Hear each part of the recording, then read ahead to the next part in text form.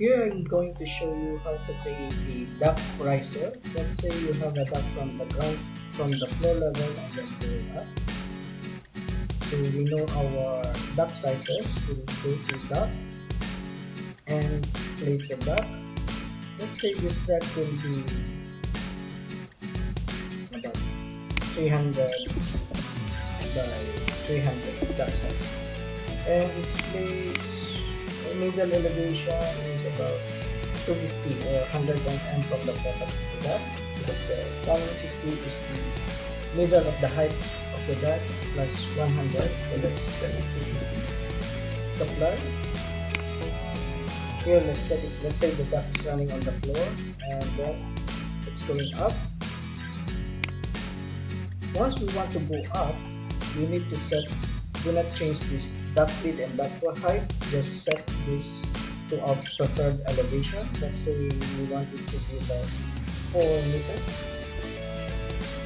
Click, either you click enter and then click apply and then click apply.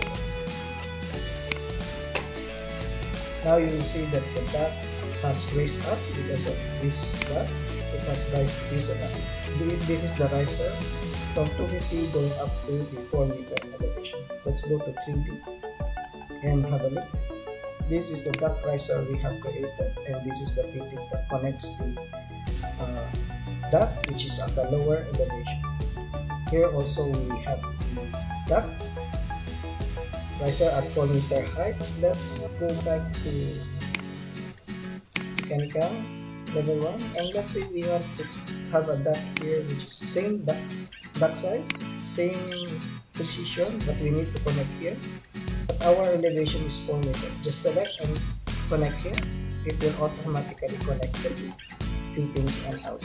So you see, unfortunately it doesn't connect automatically. Even close it to the center, that is when it will automatically connect. So this is how to create a duct riser from a lower level to the high level, connecting duct. We have set it in the different duct width and height. So let's say we want to, it's 350, it's about say 350 is weird, but it's maybe just the 3D positioning. But that is how to create the duct riser in Revit.